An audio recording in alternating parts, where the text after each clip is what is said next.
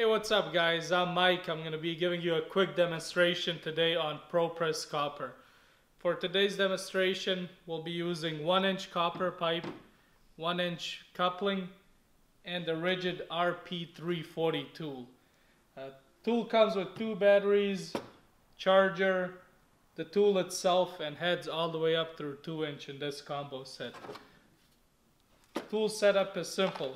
Battery goes in, there's a power button on top, green light is on, we know we're ready to go. Like I said, we're going to be doing 1-inch. I'll use the 1-inch head. They're marked on top to make it simple for any user. As far as the pipe and fitting goes, doing Propress is much simpler. No cleaning, no flux, no solder. What you got to keep in mind though is you want to use an inside and outside reamer. These fittings have a gasket inside, and that's what gives you a leak tight seal. Once you do ream, you push the fitting all the way in. You want to make sure it's all the way in before you press.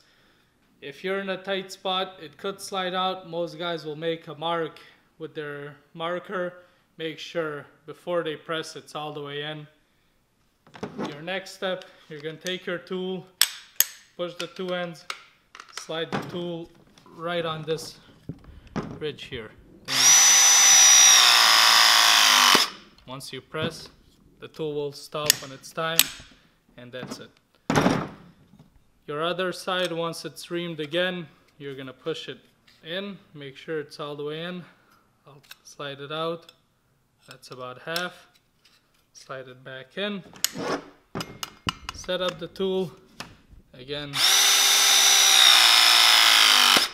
push. And that's it. I mean, this is a much simpler way of doing copper piping. This system is good for repairs.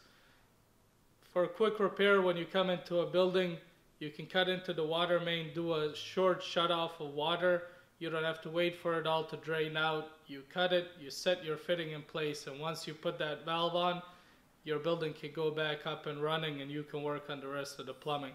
A lot of guys only use this system for repairs.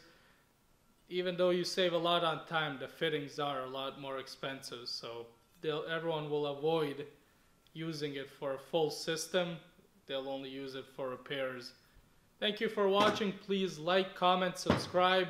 We do put out videos regularly, so please stick around. Thank you.